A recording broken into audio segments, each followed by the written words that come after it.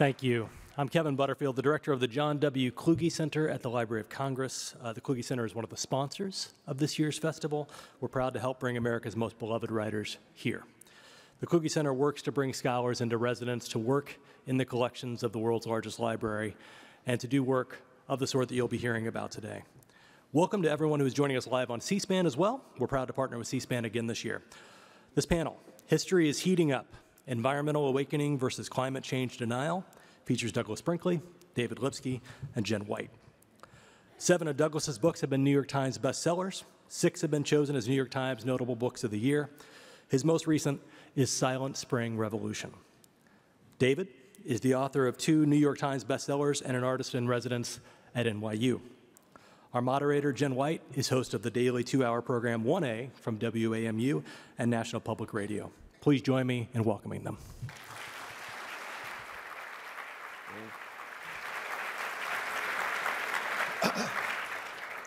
Good morning, everyone, and thanks for coming out for this conversation.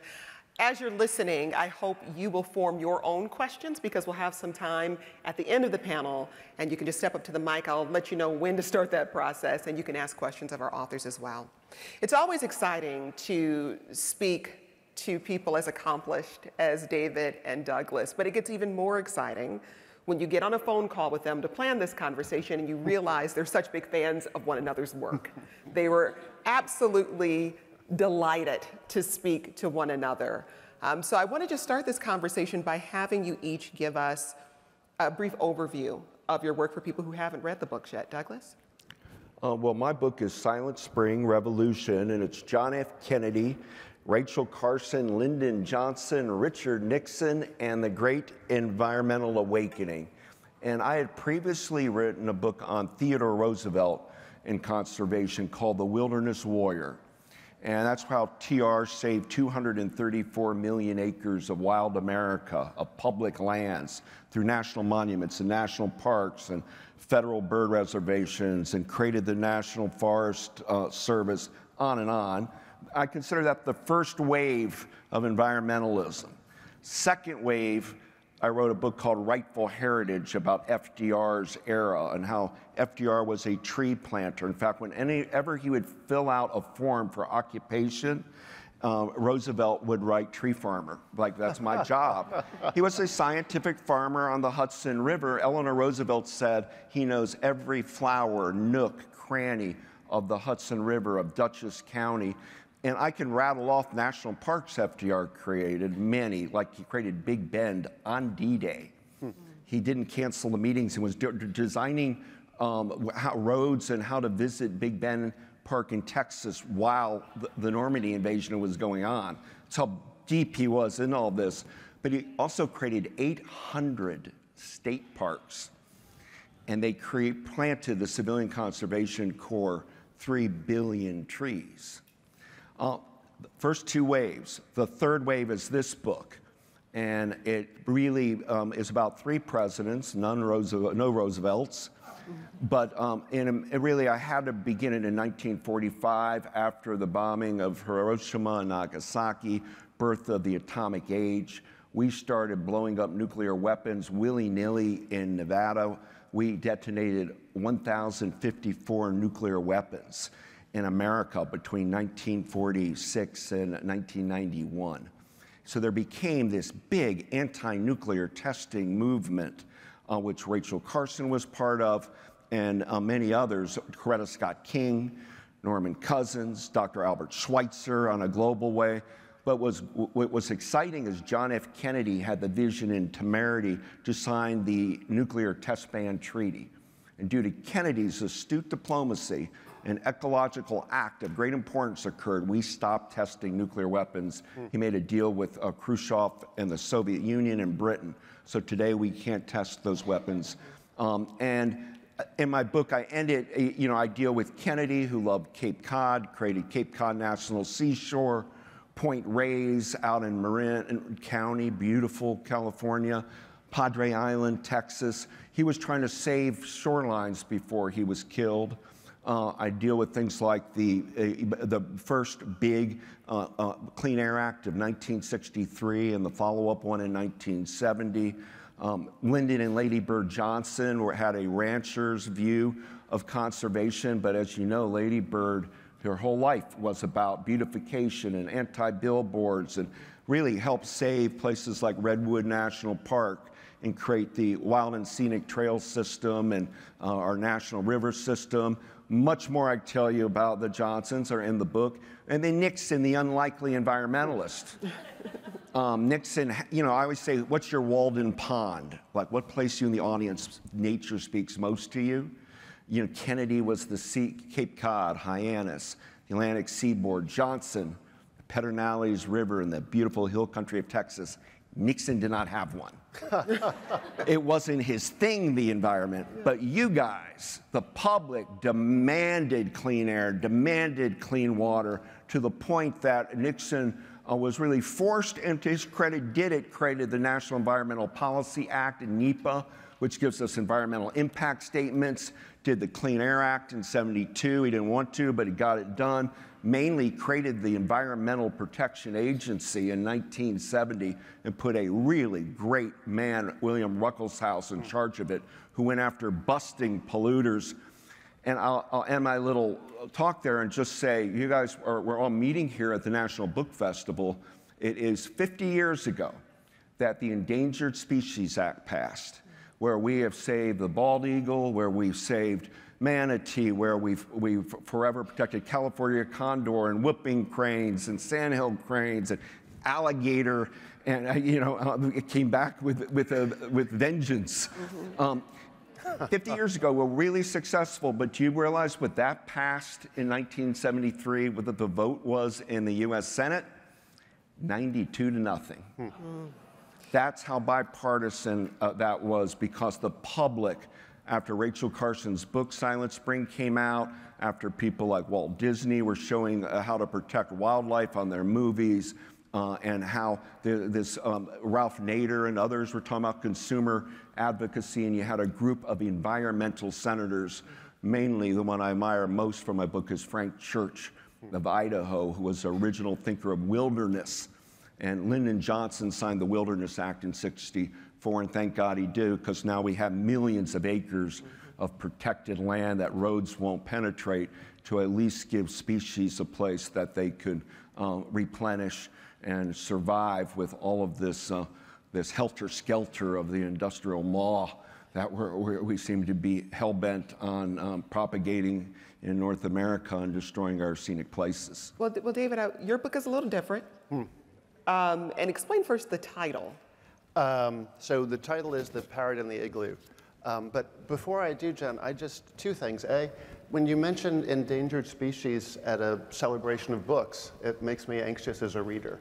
Since, and the second thing, just from one of the things that Doug was saying is, should FDR have been focusing on a national park on D-Day? Yes. I mean, I don't know if I was the only person who had why. Yeah, please go ahead. Do you want me to? Yeah. Because they were trying not to deflect. He was a bird watcher, and FDR went to Charlottesville, and they didn't want to be worried about D-Day. They didn't want to give the media a clue. So when he was out bird watching in Charlottesville with some military friends of his, it was like, oh, Roosevelt's not doing much. So when he came in, he kept whatever his day's agenda was. If you canceled it, the media would think something big's happening. So he happened to have booked that day a long-time meeting with Amon Carter, who, if you go to Fort Worth, it's the Amon Carter Museum. He's one of the great art collectors, rich guy down there, who had been crusading in Texas to save Big Bend Park. And Roosevelt wanted it to be both a park that was between Mexico and the United States, with the Rio Grande in the middle, creating one big biosphere, really, down along the border. So he simply was going through with his meetings to not give anybody an idea that there was something going on. You know? So back to the Parrot and the Igloo, David. Yeah, but Nixon also, there's a beautiful bridge between the two books, because my book really starts right after Nixon comes in. So when we were talking on the phone, it seemed like you could think of our books as Godfather 1 and Godfather 2. And Nixon is a fascinating person, and I love what Doug was saying about what the Environmental Protection Act shows about our action as voters and as people who take polls. Nixon did not care about the environment at all. The famous thing is that when he went to the beach, he would wear dress shoes. He would think that I was showing too much skin if I was on the beach, basically. But he was forced to because everyone in the country really wanted their environment cleaned up. What he was saying, the year that he signed in the EPA, the New York Times said, it's one of the really bright moments in an otherwise dismal year. And that same year, President Nixon was telling two executives from Ford Motor Company, the environmentalists, what they really want to do is go back and live like a bunch of damn dirty animals. What they're really interested in is destroying the system. But since we wanted clean air and clean water and clean skies so much, he had to sign in. That's President Nixon's ghost calling in to say, it was Chrysler, it wasn't Ford Motor Company. But because we demanded it, he actually is known to have approved more significant environmental legislation than any president in history. My book is about ironies like that, The Parrot and the Igloo. And the quickest way to describe it is just to say what the title is. In 1956, American climate scientists began speaking with American reporters, and they said, we've been tracking this issue about carbon dioxide, and there's a really good chance that it will begin to heat our atmosphere.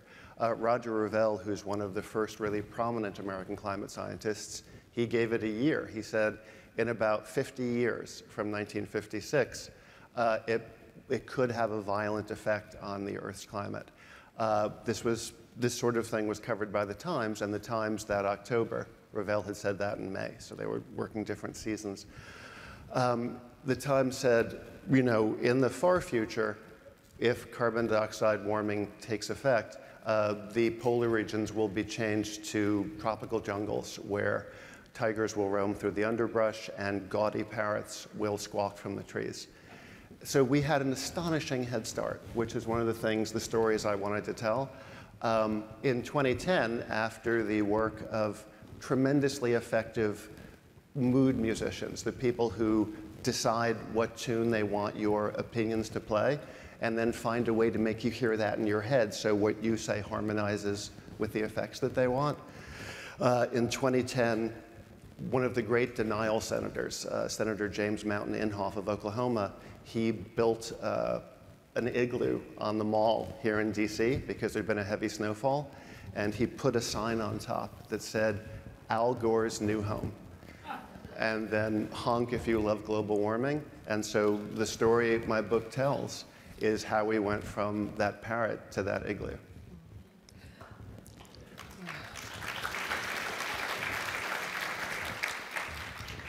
One of the things I'm always curious about when we look at history is what lessons we can take, especially lessons that it doesn't seem we've quite learned yet.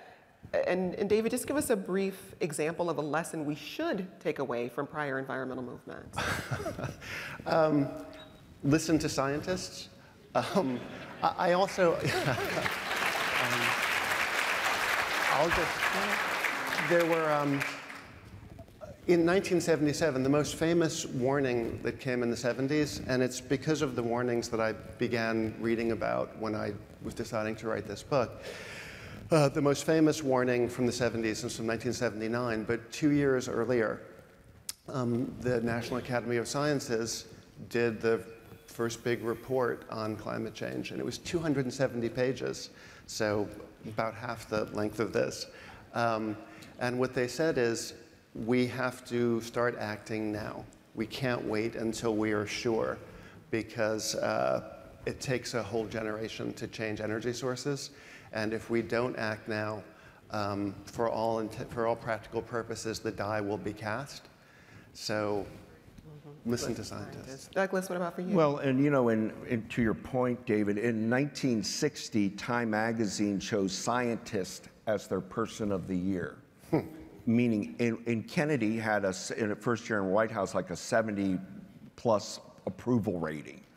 And so there was this notion that we did listen to the experts. So for example, when Rachel Carson wrote Silent Spring in 1962, warning about DDT and pesticides being detrimental to your health, having a carcinogenic effect on animals and potentially humans, Kennedy was asked at a press conference, what about Rachel Carson's articles in the New Yorker?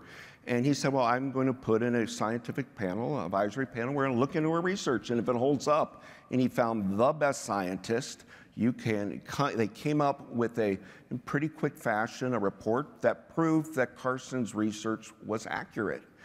And yet it took a decade to ban DDT. It was not till 1972. Rachel Carson dies of breast cancer in '64, and Kennedy, of course, is dead in '63. But there became this movement, that's why I call it Silent Spring Revolution. And the big turning point in my mind was the birth of environmental law in the '60s. Even as late as 1965 and '66, it was called conservation. Lyndon Johnson's program was the new conservation. But environment started kicking in due to Barry Commoner, and scientists were using the term environment, and it really kind of took hold, and DDT got banned by Nixon and Ruckelshaus in '72. And the big lesson of all of this is it's the people. We have to speak up. We can't, on the cursing of climate chaos today, these reports are all there. I mean, I deal with them in my book like David. I mean, with Revell in the '50s talking about, and Kennedy administration had a loose document going around about what were climate change. Johnson in '65 tried to give a speech about it as early as '65. But, he had Medicaid and Medicare and Vietnam and Civil Rights Acts, voting rights, just kind of got buried in the media flow. I print almost verbatim in the book a memo that, any of you remember Daniel Patrick Moynihan? New York, Senator, brilliant guy. Moynihan writes John Ehrlichman, of Nixon's domestic advisor for Nixon, that he's done investigation and said that the scientists are saying we are in big trouble due to CO2 emissions. In the letter, it says, what does this mean? It means goodbye, Miami and New York City forever. Verdict on Seattle unknown. Truly, I mean, there it is in the White House. And then you'll find other presidents, Jimmy Carter trying to put solar panels on the White House and get up global reports for 2000. But the truth is, we failed. We're sitting here today. There is no climate hero president for the reasons that David marks in his book. The oil and gas, petroleum industry started organizing starting in 1973 with the Arab oil embargo, and gas prices went up, and they had their own groups to start attacking environmentalists. And they even said in the famous Powell Memo, it'll take about 30 years to undo all the wins of the environmentalists of the 60s and early 70s. What they don't like, the companies, was federal regulation. If you're a mining company, you don't want to be regulated. You don't want the federal government. And this movement in the 60s, as David Brower, head of the Sierra Club, said, not only did they win, they had fun. They stopped a dam in the Grand Canyon, a dam in Dinosaur National Monument, dams that were stopped through protest hikes. William O. Douglas, Supreme Court Justice, hiked 186 miles here in Washington to save the C&O Canal from DC to Cumberland, Maryland, and to stop a highway from coming in. Win after win after win after win in that period. But by '73, and certainly by '80, the Reagan Revolution kicks in. And now if you're an environmentalist, you're seen as a Democrat. And if you're, you're vilified by the Republicans, and the Republicans are seen as a captive of the oil and gas industry and these new foundations that were born, like Federalist Society and Cato Institute and Heritage Foundation, whose goal it was to undo Rachel Carsonism. David, it makes me wonder, in your research for your book, what you discovered about how the American public viewed the government's role in addressing global warming, whether our perception of the role the government should play changed. It didn't, which I found really reassuring and heartening, because it is a story that's pretty much all irony. I just wanted to say I just always love talking to Doug. how odd that the Republicans are seen that way. What a terrible mystery that they would be seen as working with the fossil fuel industries to continue to help them continue to make profits. It just is very mystifying.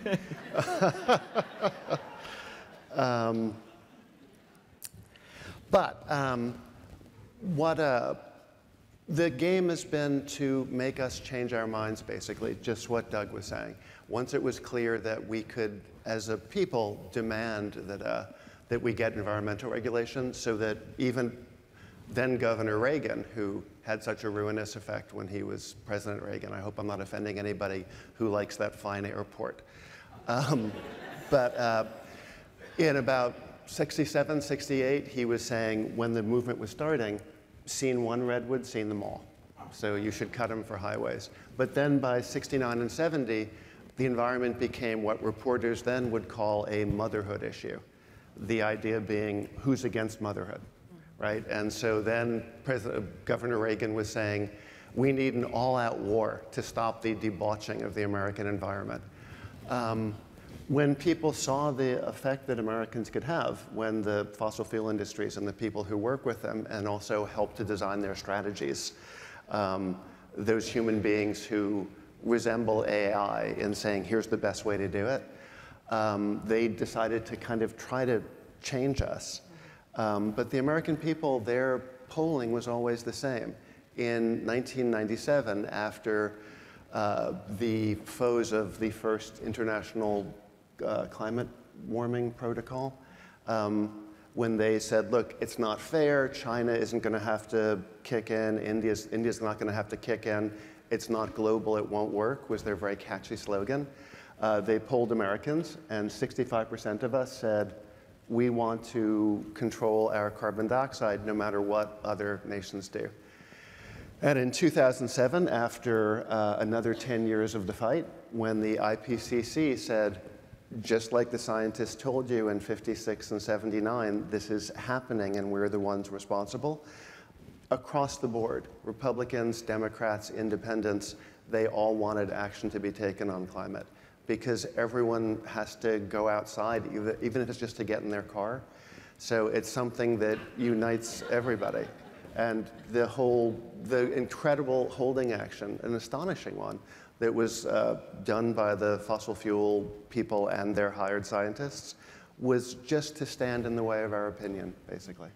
You know, sometimes disasters, environmental, natural disasters, wake people up. Like as we're here this afternoon, our hearts go out to Hawaii, what's happening in Maui, and 80 dead, and just the largest natural disaster in history. And yet you can almost feel more of these coming. You can just feel it. And in fact, the reason we have an EPA in 1970 was the Santa Barbara oil spill. And everybody, it was color TV, like Walter Cronkite's news broadcast went color in 1967 for the first time. So in color, in your living rooms, you're seeing paradise, Santa Barbara, California, with tar balls and goo or a bird stuck in oil. And Nixon at first minimized it. First instinct was not that big a deal. But he listened to Walter Hickel, his Interior Secretary, who went to the ground in Santa Barbara, and immediately called the White House and told Nixon, don't minimize it. It's bad. Plus, we've only been in the office 7 days. Blame it on Johnson. You know. But that summer, Nixon was very startled that when Neil Armstrong was walking on the moon, Time magazine was writing about the Cuyahoga River in Ohio on fire and the Rouge River on fire. And then Gaylord Nelson, a senator from Wisconsin who saved the Apostle Islands, 22 beautiful islands up in Wisconsin. He did so much more, Gaylord Nelson, but he came up with the idea of Earth Day. And Nixon started finding out this Earth Day, and he was suspicious of it because at every college campus, there suddenly was a little Earth Day office. And Nixon asked the obvious question, who's paying for this? How do these spring up like mushrooms on every college campus Earth Day? Where's the money coming from? And he got a big answer. You know who paid for that bill of Earth Day, April 22nd, 1970, the first? Walter Reuther, the United Automobile Workers. Because there was a Green Labor Alliance back then, and Reuther's view was, Working people may not be able to go to Yosemite or Yellowstone. They're going to be living in Flint, Michigan, or they're going to be living in Ypsilanti, and we need clean lakes, clean ponds, places to fish, picnic areas. And really, he was talking about what today we call environmental justice issues, and how, since in American history, we take our industrial debris, our waste, our toxins, our poisons, and dump them in neighborhoods of people of color. And you get cancers clusters, you get spikes. And so in the 60s, you start seeing the birth of an environmental justice movement with people like Cesar Chavez and Dolores Huerta out in the San Joaquin and Imperial Valleys protesting pesticides that are deforming Mexican-American children working the agricultural fields. Dr. King gets killed at the Memphis sanitation strike. And people don't realize, because of nuclear fallout, Dr. King said, what good does it do to segregate a lunch counter? I mean, to integrate a lunch counter, like Greensboro, North Carolina, if the milk we're drinking has strontium-90 in it. That the environment had to grow and become seen as a civil rights issue. Andy Young, I talked to for my book, and Andy said he looked at the Montgomery bus boycott as an environmental issue. The black diesel of the buses in the hot days in Alabama were coming in through the back. So that was where you don't want to sit because of the air. And so there's a linkage between it. And John Lewis becomes one of the leaders of the environmental justice movement in the 60s, but particularly in the 80s, where he pushes the issue and forces President Bill Clinton, who didn't nobly started addressing how do we do remediation, how do we do cleanups, how can we help not poison lower income people in the United States, whether they're Latino or Latinas, whether they're Native American, living around uranium mines, or whether they're Black Americans in urban centers where their local neighborhoods are becoming the dump zones. I'm a Detroit native and was still in Michigan during the Flint water crisis. And so lived through and watched the results of that industrial dumping years, decades after the automotive industry had left Flint, but the effects still remained. David, it makes me wonder, when we look at the overarching history of environmental movements, have there been missed opportunities? Have there been people who were left behind where had different parties come together, we might have been able to maintain some of the momentum we saw earlier? Yeah, I just had this lovely moment of thinking that I was sitting next to the national memory. Just hearing Doug speak is just. But yeah, there were huge missed opportunities. One funny one, which I sort of forgot when I was researching, was in '97 there was this incredible fight to try to get the first global treaty where Europe and all the Americas and Australia would all regulate their carbon dioxide. And it took so long to get people to that meeting. It had first been discussed at the Rio summit in '91 and '92. And it was going to be the centerpiece for President Clinton and Vice President Gore. It was going to be something that Gore was going to run on, and President Clinton, after when Kyoto passed at the 11th hour, the delegates there were, sacking out on tables. It was right down to the last minute. And when it was forwarded for adoption, these hardened diplomats were crying and applauding. And then it was coming back to America, and America tends to need to take the lead on those things, because at that point we were the head emitters. We wore that sooty crown. And so President Clinton was giving interviews to the Times saying it's going to take an incredible amount of presidential energy and presidential focus, but we can get this done. And then 17 days later, 18 days later, there was a story in Drudge Report about an error that President Clinton had been making for a long amount of time with Monica Lewinsky. And so what could have been, and that became a very different use of presidential attention and presidential energy. So they're keeping moments like that throughout the history of this debate, this problem. In 1979, the thing we were talking about earlier, National Academy of Sciences was asked, give us your best second opinion. Will this happen? And they only needed 5 days. They were like the jury that brings back a quick verdict. And they said, this will be comforting to scientists, but it will be disturbing to policymakers. If the carbon dioxide release continues, this panel finds no reason to believe climate changes will not occur, and no reason to believe those changes will be negligible. When scientists went to brief lawmakers about this, and this is how this city works, and I think it's also a weakness in a way that we have as people, the lawmakers ask some of these scientists, when are these changes going to occur? And these scientists in 1979 said, give or take 40 years. And the policymakers said, well, get back to us in 39. Yeah. So, yes. It also makes me wonder, Douglas, what are the conditions under which presidents are more likely to include major environmental change in their agenda, or the conditions that make them back off of that? Well, it's a great question because I looked at it intensely. Some of you probably remember the great naturalist E.O. Wilson. If you haven't, look him up. Brilliant Harvard guy, especially it was ants in a way. But he talked about biophilic people that love nature, love the natural world, some people that need to have a cat or a dog around them or wildlife around them, or they're not fully complete. And he said others just don't care about that issue. So when you look at presidents, I mean, we've had only one, Theodore Roosevelt, who has said that we're going to put natural resource management, protection of America the Beautiful as the top national priority.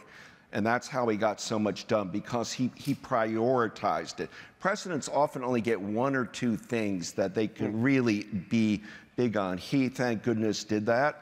And then FDR elevated it quite a bit. Nobody since those two has has the love of the natural world and wanting to know everything about it quite like them. And so Barack Obama, a president that did the Affordable Care Act, once he got that done, and a big thing, historic, significant, there was no gas left in the tank for climate, as your book points out. Rahm Emanuel saying, no, we're not, we're dealing with voters, not dolphins, or something to that effect, right? Yeah. What Rahm said was, I think the dolphins will be okay for another year. It's just, how do you prioritize? I think most sane people would like to see the beautiful land stewardship, water stewardship, and but the politicization right now is frightening. Well, what about the economy? Because we're talking so much about inflation and interest rates. How does that fit into a presidential agenda? It's a sad thing, but we can all feel it in our own lives, right? One of these saws, one of the aphorisms that people in the environmental movement have is that no important environmental legislation has ever been passed during bad economic times. It's just like, in the same way, if you have a downturn, at the kitchen table, you will get rid of Netflix, or you'll get Hulu with the ads, right? One of the things that we do is, we can, the dolphins will be okay for another year. It's just, we can make fun of the government for making that choice, but that's the choice that we tend to make too. And one of the snake-bit things about this issue is, in 1977 and 79, when the science really did mature, that was during a terrible energy crisis. And so we chose ways to get more oil and more coal at a time when the Earth was asking for less oil and especially less coal. Yeah, and Rachel Carson, who's a big figure in my book, I don't know if you realize she worked for U.S. Fish and Wildlife. She wrote 3 extraordinary books about the sea. If you haven't read Rachel Carson on the oceans, you must. Her home is here in Silver Spring, Maryland. They're turning it into a park. And Maine was her Walden. But she started getting information about DDT and pesticides that got greenlit in World War II in the hurry up and win, and nobody ever regulated them. But they were crop spraying these chemicals. For example, Jimmy Carter, who's on hospice right now, And, you know, and his birthday will be this October 1, and he'll be 99. But everybody in his family died of pancreatic cancer. His mother, Lillian, his father, his sister Gloria, his sister Ruth, his brother Billy, because he had left to go to the Navy, Carter, but in that part of Sumter County where they had peanuts and cotton, they were spraying that, so it's a cluster belt of people that died of pancreatic cancer there. So Rachel Carson enters this battle because of a woman named Marjorie Spock. Does anybody remember Dr. Benjamin Spock, the baby doctor? This is the baby doctor's sister. And she owned a big piece of land in Suffolk County, New York, Long Island, and the Suffolk County Mosquito Control and the USDA were just blanket spraying all the crops. Well, she was an organic farmer. So she was early, big, ahead of her time with it, but I want organic produce. And she sues, and it goes all the way to Supreme Court, that my right to be an organic farmer is being taken away from me. She loses. But in her loss at the Supreme Court, William O. Douglas writes a dissent that gets published in Reader's Digest, and it begins Douglas starting to push and Carson that we need, Douglas would call it a wilderness Bill of Rights, that we all have a God-given right in the United States to clean breathing air and clean water. And that should be built into our system. And for a while in the 60s, it looked like that could happen. But alas, that opportunity's missed. And we now live in a country where there's pockets that are poisoned and other pockets that aren't, instead of it being a guaranteed fundamental birthright. In our earlier conversation, when we were planning this panel, I was surprised to hear from you, David, about polling data around where Americans are right now when it comes to global warming, the effect of mis and disinformation. And you shared that it's not that people don't believe global warming is real, but that there's another element at play in how we're processing the moment we're in right now. Explain that. Well, there was a great editorial. Do you guys read Paul Krugman? Like, he just seemed obviously brilliant. You guys need me to tell you that a Nobel-winning economist who writes for the Times is worth reading. I should be off this panel. But he wrote a great thing last week, and he just said that, and we can all feel it, that climate change has joined the culture wars. So even people who know, they're like, okay, the other side cares about the climate. You know what? I hope it gets even hotter, you know, and I don't like snow anyway. So in fact, one of the fascinating things about denialism is that it was never designed to win the argument. And the people who became the climate deniers were trained by tobacco to learn how to attack scientific studies.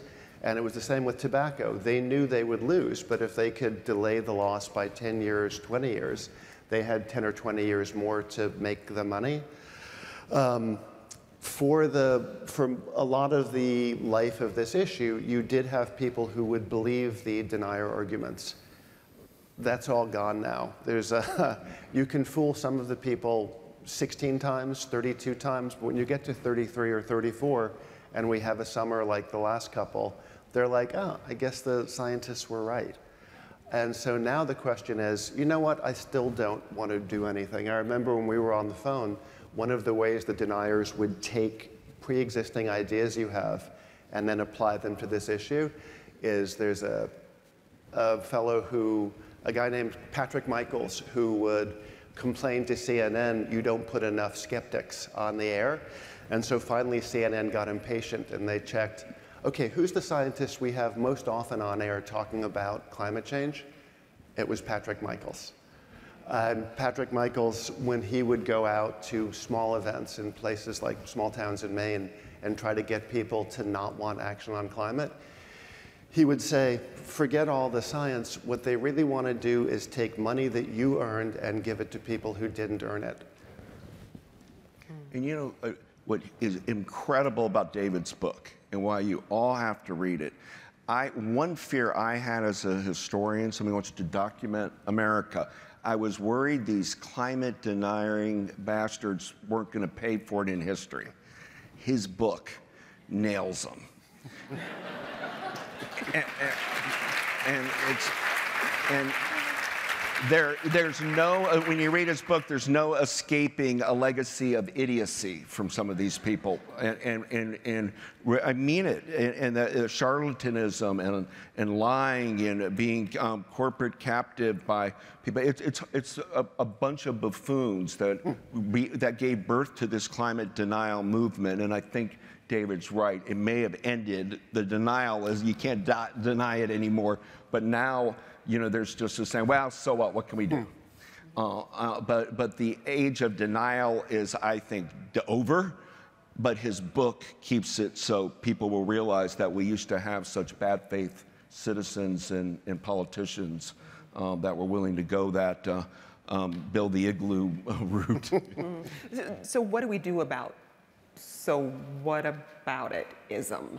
Because this is something we run into a lot on our show when we do programs about environmental policy. People say, there's nothing I can do individually to make a difference. There has to be policy change. It's up to the corporations to change their practices. And I just want to pause for a moment and say, if you have questions for our panel, we've got about 15 minutes left, so please make your way to the microphones and we'll get through as many questions as we can. But what do we do about that?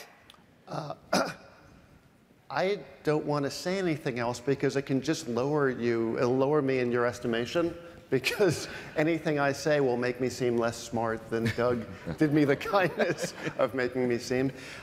I really respect a climate scientist named Katharine Hayhoe, and she is speaking to this because the question is, what do we do? So I thought that I would just read her prescription.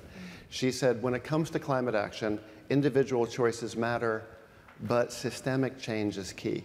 That's why the most effective thing we can do is to advocate for action where we work, study, live, and invest. By using our voice, we can truly make change contagious.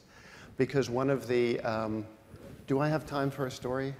Yes, you've got time for Okay, so do you guys remember the Keep America Beautiful ad with the First Peoples? He's walking in buckskin beside a highway, and people are throwing their fast food out the window. Maybe they didn't get the right order in the drive-thru, but people are just tossing garbage out the window, and it falls at this Indian. It was the name that they used for him in the 70s. And he looks down, and then the camera pulls in close, and one tear slides down. That's referred to as the most famous tear ever shed. Apparently this tear, that people have done studies, it's been most famous tear visibly shed. It's been seen something like 5 or 6 billion times, that tear. And it made a generation of, my generation, it made us very conscious of the environment and conscious about things like litter.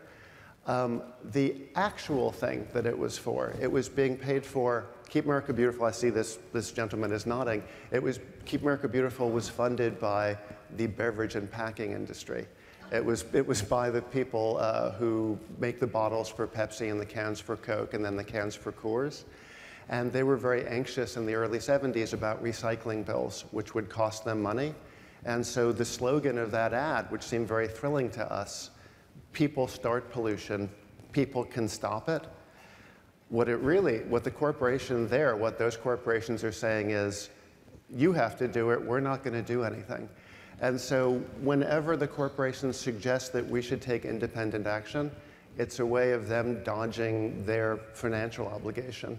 And it's also a way for... And the Native American actor was Sicilian. He's from Sicily.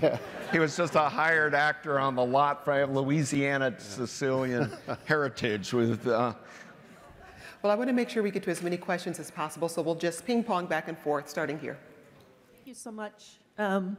An amazing conversation. You're both brilliant, and I'm really looking forward to reading your work. My quick question is, what are your thoughts on the Montana youth that tried to sue over climate change, and do you think that approach is a worthwhile one? Can I take that one? It's a great question. Professor James Hansen, who I think is a great, great hero, and it was an honor to tell his story, he thinks that's one of the great ways. When Democrats came back into power, and until President Biden, they didn't make lasting change, he began to think that the only way to actually be effective on this issue was through the courts. So yes, absolutely. Next question. Hello. So you guys talked about the economy and climate being seen as like these separate issues for a lot of politicians, like especially with the Obama example, and this idea that like the dolphins can wait, but first we need to, help people with healthcare, and have also talked about this focus on like conservation and saving nature, and now I feel like in a lot of climate movements there's sort of this shift to like focus on people's lives and how we're all in peril because of this, and especially with like climate change joining the culture wars. So I guess I was wondering, do you think that going forward there will be a shift for politicians and for getting policy done in shifting towards talking about like economic issues also as climate issues, and like, the healthcare cost that comes with climate issues or the cost of rebuking a city after a natural disaster? Do you think that there's a path forward where it's not seen as just like this liberal, save the trees thing, but where like it's intertwined with economic equality? What a great question. Really stunning question, the best question you could have asked. Of course, in the sense that a lot of our solutions are going to come through innovation, finding new technologies, how to, I was just up in Rhode Island with the biggest offshore wind farm, and what are we doing with solar, and new experiments with hydrogen fuel cells, and it's a very robust way, and we're going to have to be, as environmentalists, climate activists, arguing the money imperative, that we cannot not keep going the route we're going. We're going to have to be rebuilding city after city after city, burning, dislocation, global cost. And so it's always good to make that leap and connect it. I think that's the hope. So California, for example, by just picking on that state, or say Washington's with them right now, but they're 2030, you're not going to be able to get fossil fuel fill up in California. Now, what does that mean? You're not going to be able to get your going fill up. It means that Ford and GM are starting to really amp up. How can we? That's a big market, California. It's something one of like the 6th largest economy in the world. Ford doesn't care if they just as soon sell an electric car or another kind of car. They're not wedded to the gasoline world. So I find hopeful things going on, and I think the key is going to be to keep the reminding people of the economics of that green business is smart business. It's the future. It's American leadership. And also, the only thing I'll say very quickly, I tell young people, don't get depressed. Pretty hard. Don't become a climate activist. We don't need moody, sour, dark people. Talk about how we can save the planet, be positive, join groups, have fun saving Earth, and join a small group. If you don't have the time to get into some of you are majoring in environmental science or environmental engineering, great. But others can just join a group that's trying to save a local wetlands, or trying to help a particular species survive, or trying to get a better air quality standard in their state. There's so much to do. But I think if you join something and get engaged, we're going to grow. You're going to be so many citizens that, and there'll be a moment for what I'm calling the 4th wave. It will kick in, because the one thing we've done well, us baby boomers, we deserve to be criticized for a lot, but we did get the terms ecology and environmental science, environmental law going. I don't know a university now that's not prioritizing the environment in hirings and looking at buildings, green building standards. We're getting there. It's just our attention span as Americans, we like things quickly, and particularly with our iPhone and instant information. And we're now to get out of this industrial revolution and move to the green. It's taking time, and so you got to be in for the long haul and just love the Earth and the planet so much and fight for it in really exciting ways. Be excited about it. No depression, no psychological meltdowns. I know it gets horrible to watch I get ill watching Hawaii right now. I do. But I don't want to start being a teacher saying, oh, we're doomed, we screwed it up, the planet's disappearing, the book of Revelations is true. What good's that going to do? Let's get through a couple more questions. Go ahead. I don't know how brilliant this question is, but I'm struck by your passion, and I'm curious, at what age and how did you get interested in the environment? Thank you for that. My mother and father, my dad just died a couple months ago, but my mom and dad were teachers, and I had the luxury of having a trailer. We had a coachman trailer, and we got to visit the national parks and state parks and go camping all around our beautiful country. So I fell in love with the Badlands of North Dakota and the Redwood Forest of California and the Tetons and you know, the Mojave Desert. And so my whole life then became kind of American preservation, conservation. It's what I love. So I owe it to my mom and dad on those travels. And since we're at a book festival, I have one, on my book, Silent Spring, I did one of those things for the New York Times where they asked me, who would I like to go to dinner with? Which is a daunting question of what writers would you most like to have a dinner with? And I thought hard, and my first choice was Henry David Thoreau. I just loved Walden as a kid growing up, and his book Cape Cod in the Maine Woods. And then I added Rachel Carson, who I've learned to love her thinking so much, and Charles Darwin, who was to show that good writing can be matched with science and exploration. David, your background, what brought you to this I thought you were going to ask about the dinner. He was already. I want to know now the dinner. The dinner, I don't know. I've lost relatives recently, so I would always go. The first thing I would do is just be with some people who passed. My father passed during COVID, so I'd probably have dinner with him. But I would like to sit down with Roger Revelle and say, God, you were exactly right. You said 50 years, and it was 50 years. But what got me into the environment, I just couldn't believe we screwed up this way, and I wanted to tell the story. I also wanted it so nothing like this would happen again. Yeah. Just what Doug was saying, like we had an incredible head start, and we didn't act, and so that seemed like a story really worth telling. Because there are so many great things that we do as a people, but sometimes we don't always pay the bills that we don't like paying on time. And so this was a great way to remind people that that's a good thing to do. We have time for one more question. Thank you both. Just one quick question. So you talk about, of course, the political battle between Republicans and Democrats, but also there's the context of the urban-rural divide and the fact that a lot of rural communities do rely on natural resource, fossil fuel industries to keep their communities afloat and their economies going. So how do you think we can have these conversations that are productive, that will lead to fundamental lasting change within the environment? I'd love to hear from both of you on that, and we've got just a couple minutes left. Douglas? If I go to Toledo, Ohio, and talk to an audience of largely Trump supporters, and if I avoid using the word environment, and instead say, don't we all want Lake Erie clean? Yeah. Don't we want to fish the Maumee River again? Yes. Don't we all want clean air? Yes.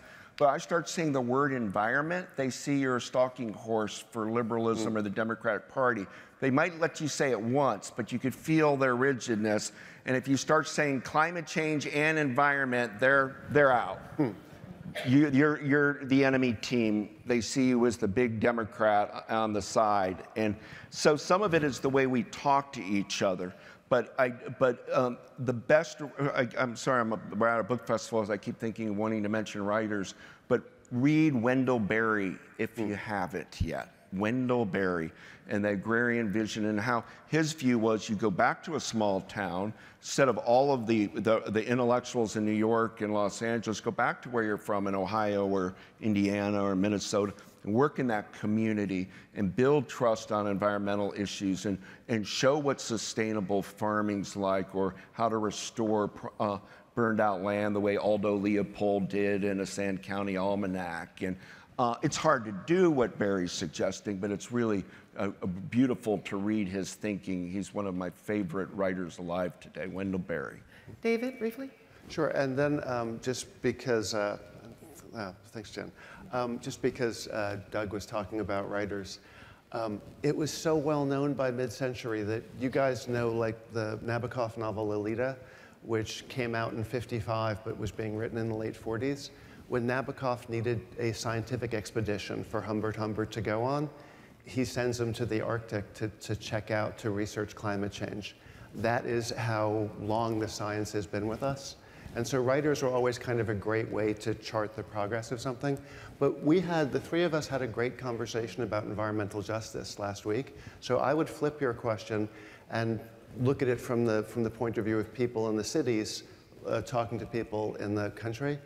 One of the things that made me really anxious is that the divide that we've seen already, and that Doug wrote about really beautifully in Silent Spring Revolution, people with money will be able to, if we continue down this road of painfully heating landscapes, the people in the cities will be able to go to the country. Essentially, money will offer protection from the climate changes, from the immediate discomfort. And that is something that will be very bad, both for us as individual people and also for us as a people.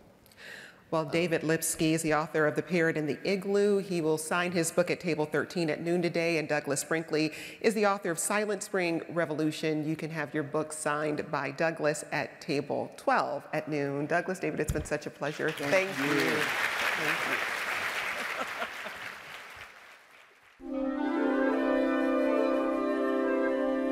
Thank you.